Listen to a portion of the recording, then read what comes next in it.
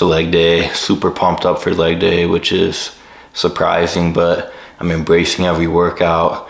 I like to get a big arm pump, I like to get a big chest pump, all that. Why not like to get a big leg pump too? So, and I'm recording these too, so it makes me a little bit more excited, holds me a little bit more accountable, and I'm excited because I got a new Champion t-shirt. I got a black one too. I like the black one better, but I'm wearing the gray one. It's gonna make a nice pump cover. These are super cheap compared to like a lot of other t-shirts you can get. 10 bucks. It's a big and tall size. Usually I'm like in an XL or a 2XL depending on the brand anyway for shirts now. And oversized is kind of the style, so it is a little big. It's a little long, I tucked it in, but like the picture shows it a little long too, so no matter how big you are, it's gonna be long. Plus oversized is kind of the style. Oversized being the style anyways, and I like the oversized look of shirts, so I'm fine with it. You can see it's a little big, but like I'm right here, that's my side, so you just got a little bit to fill out on the bulk. Probably won't get that big on the bulk, but it'll probably shrink after a wash or two. And it's a nice oversized shirt that I can wear as a pump cover, something like that. And they're super cheap, so excited about that. I got the shorts on. I got some old Nike shorts on. Make my butt look big, so that's good for leg day. It's gonna look like I don't skip legs, because I don't, but the shorts definitely help since they fit me in a way that makes me look bigger. And what am I gonna hit for legs? Of course I have to do something for calves. What else do I gotta do? Hamstrings. I don't really do much for glutes, but there are gonna be some exercises that put a lot of emphasis on glutes. It's kind of like a deload week, and I do want to deload just because I don't want to injure myself, and I think it's good. Not that I go crazy or lift super heavy on my legs. I've been leg pressing, you know, 800, 850 around there, or 790 it was, and then I did 850 the next time. And today is just going to be a lighter workout. I'll probably mix in like some supersets, and I'll probably end with leg press instead of begin with it. That way I'll be able to do a lot less weight and have it still be very effective. So I'm gonna kind of get an idea in my head of how I want to structure the workout, and then I'm gonna go attack it. It's gonna be a lighter workout, and I'm gonna get a bigger leg pump than normal. So that'll be exciting. And like my legs, I don't really like the way they look because they start thick and they get thinner and thinner to the knee. And of course I have the long legs. Small calf genetics. They say you can only add 1 to 2 inches of muscle to your calf muscles, and I definitely already did that, so I'll keep training them, but they're probably maxed out and they were tiny to begin with, so it's never going to be impressive, but I'm still going to train them hard. But like I said, I don't really like the shape of my legs or how they look, but I did measure them, and they're pretty close to being the same size as Arnold's legs.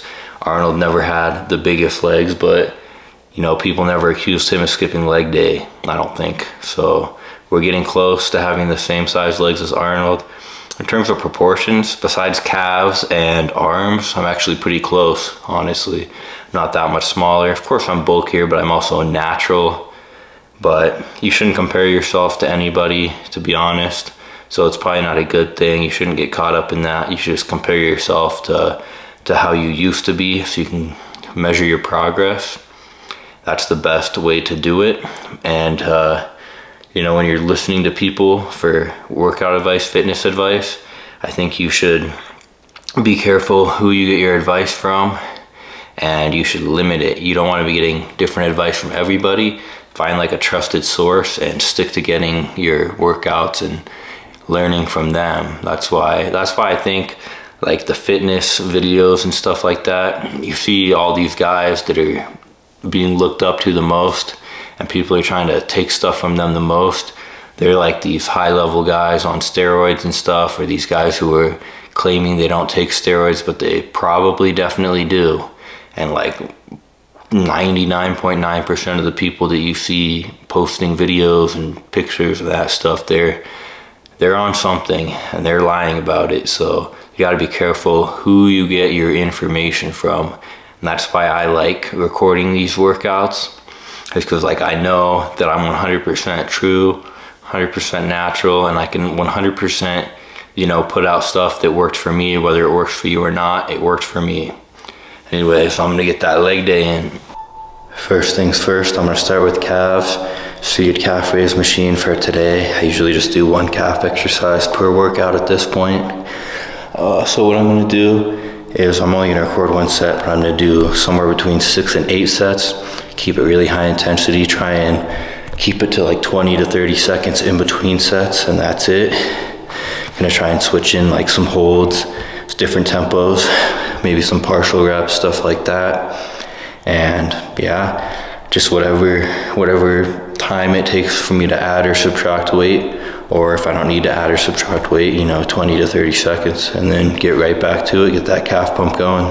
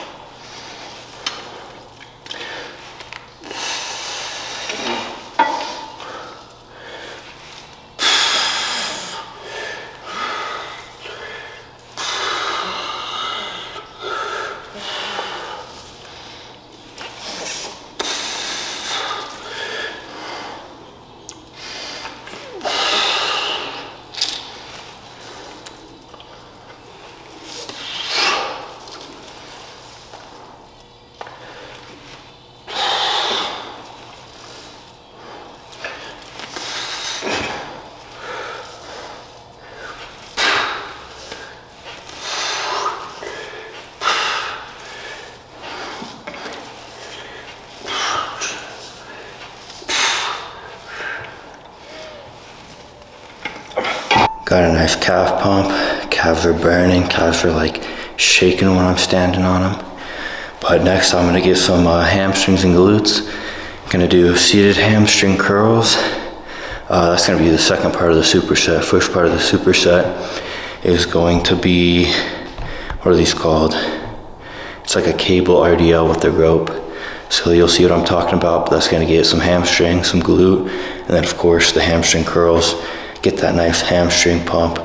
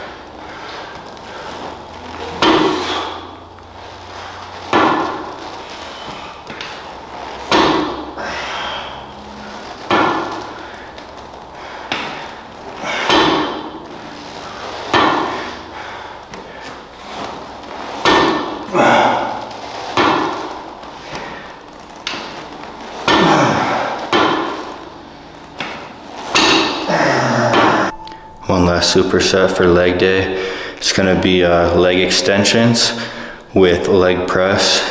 I'm gonna be targeting the quads more on the leg press by doing it like a closer stance, closer together, and not too high, so that way you get a lot of quad. I won't have to go as heavy, so it's gonna be a big superset to finish off with hopefully a great quad pump. The hamstrings feel really good, and the glutes as well, and the calves too, so pretty good leg day so far.